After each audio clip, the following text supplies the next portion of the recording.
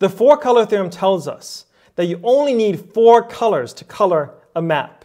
That is, any way that you divide up your plane into connected regions, like countries or states, such that when you color these countries or states, you want countries that border to be different colors. You'll always be able to find a way to color your map using only four colors.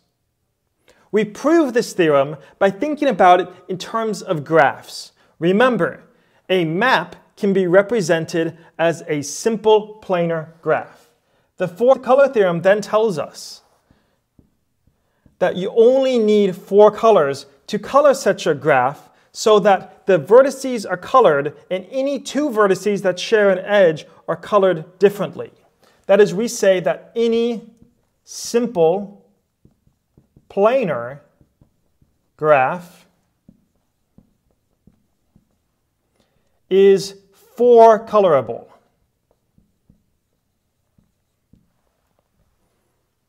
What we'll do now is sketch a proof that dates back to Kempe.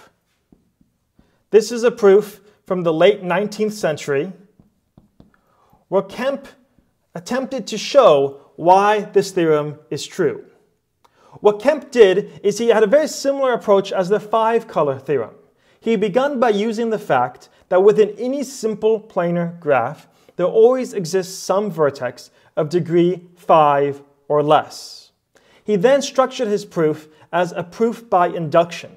Of course, if you have just one vertex, you can color that with just one color, so the theorem holds. Therefore, you can assume if you have n vertices, you can color those vertices with just four colors. Now we want to show that if we have a map or a graph with n plus 1 vertices, that we can color those with just four colors. How do we do this? Well, in your map or your graph, you pick out that special vertex v that has degree at most 5. What happens if v, for instance, has degree 4? Well, let's say we don't know how to color v, but we know that if we remove v from this map, we will know how to color the rest of it with just four colors. So v may be connected to four other vertices that are connected four distinct colors. Now, if these four other vertices were colored only three colors, we'd be done, because you can just color v whatever color remains. But if those four vertices use up all four of our colors already, it seems like we're in trouble. What are we going to color v? The answer is we need to find some way to recolor the rest of the graph to free up some color to color our vertex v. To do this, we can begin by asking, is there any connection between the chain of pink-orange vertices from the pink vertex on top to the orange vertex on bottom? It may be the case that there is some chain, pink, orange, that connects the pink vertex on top to the orange vertex on bottom. Or you may be in a setting where that is not the case. If it is not the case, if there is no chain connecting the vertex on top to the vertex on bottom via a chain of pink-orange vertices, maybe he connects with some orange vertex up here, and he may connect with some pink vertex down here, but those two never link up if there's no connection in that chain, then you're free in one of those chains to simply exchange the pink for the orange. By swapping the colors of pink and orange, turning that first one for the first pink orange and that second orange pink, and so forth along the chain, you've now freed up the color pink. This center vertex v no longer borders a pink vertex. So we're free to color v pink, giving us a four-coloring of the graph. However, if you're in the setting where pink and orange are connected by a chain, the same argument won't work. Because if you just try to switch all of the colors, we run into the same problem that showed up in the 5-color theorem, where this pink will become orange, and the oranges will become pink. But what that has effectively done is just swap the position of pink and orange. Our vertex is still connected to a pink, it's still connected to an orange. So what can we do? Well, now we think about these other two vertices, the blue and the green.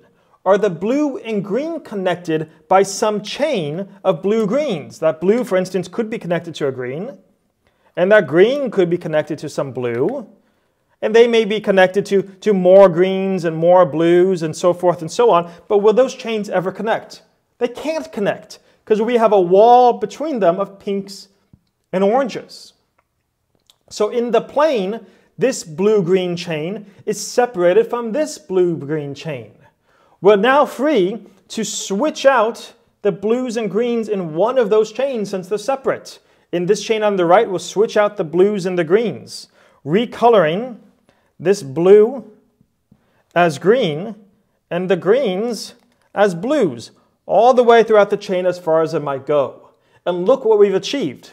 Now the V no longer borders a blue vertex. It only borders greens, orange, and pink, freeing us to color V blue. It seems that we're getting pretty good at this. But wait, we said that V is a vertex of degree 5 or less. We've only done the case where the vertex of V is 4. Of course, if the vertex was 3, 2, or 1, then we would easily have a color left over because we have 4 colors available to us.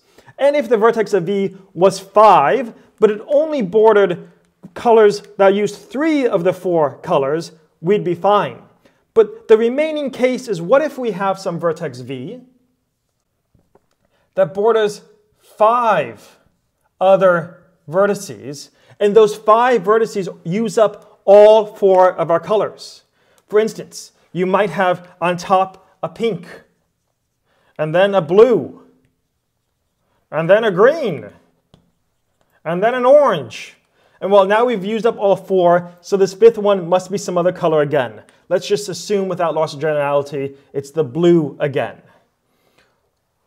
Is there any way to recolor our map to free up a color that will allow us to color V? To do this, we'll do a similar argument with chains. We're going to say, again, there are 2 cases that we're going to consider. We're going to consider if this pink-green chain is connected or not. So let's draw those 2 cases. Here we have our pink, and we have our green, and we're wondering, is pink and green connected by some chain? Do you see how this argument is going to go? If pink and green are not connected by a chain, that is, if this pink just goes off to perhaps some green and perhaps some pink,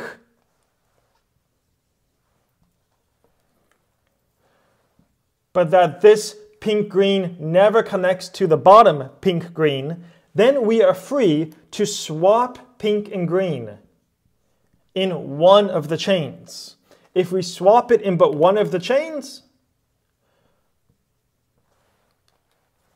we've changed now this pink to a green, and all the other pinks and greens have switched along the chain, meaning that V no longer borders a pink, freeing us to color V pink.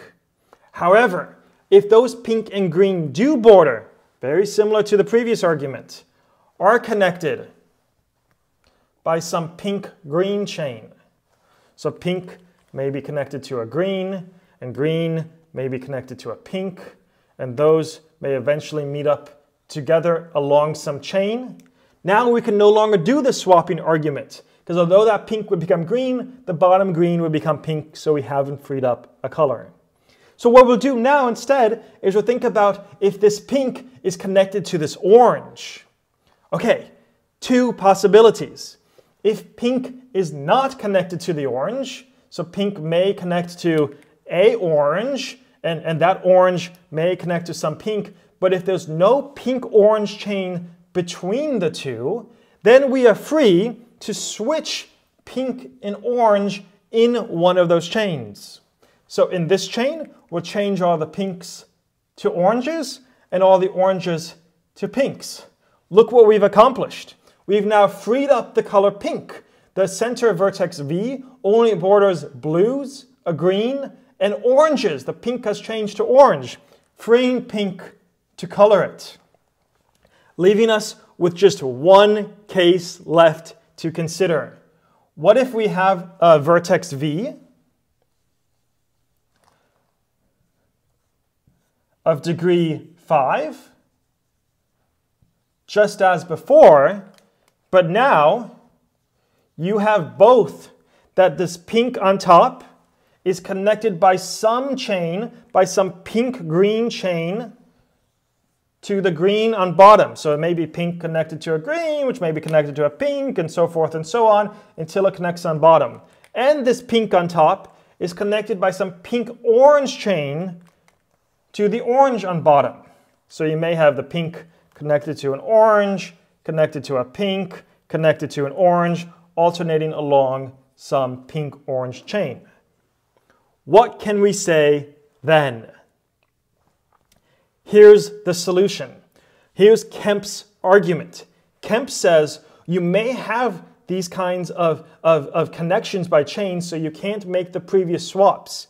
But by having these connections, it's building walls that are separating this blue vertex away from these other vertices. In particular, if you consider the blue-orange chain that may come off of this vertex, so from this vertex, you may have some blue-orange chain. It is trapped inside by this pink-green. It can't get out. And this blue vertex, if you consider any green vertices it may be connected to along some blue-green chain,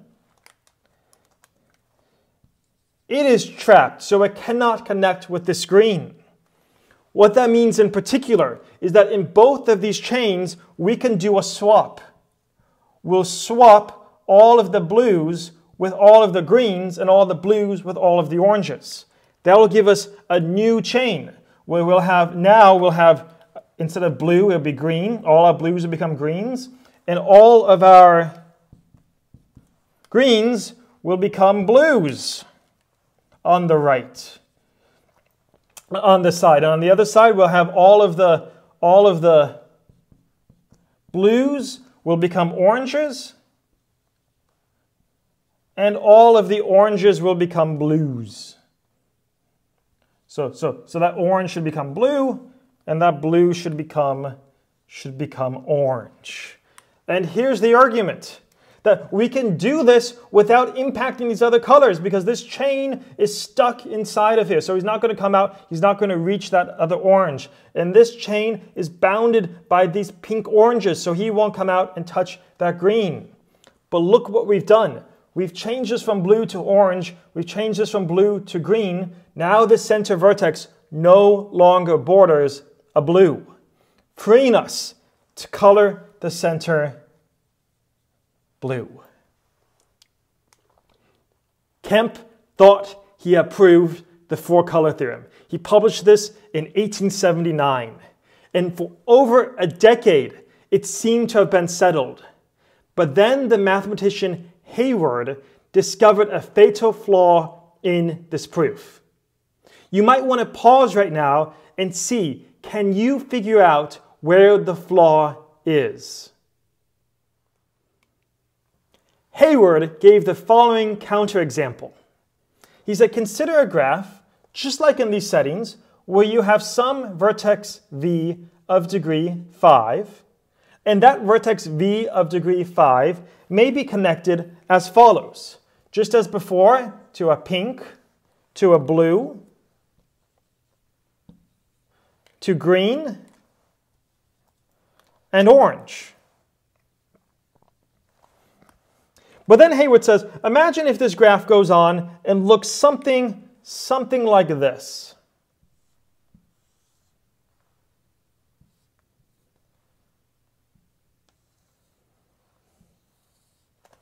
Where on bottom we'll have another pink that's connected with these four edges, a pink of degree 4.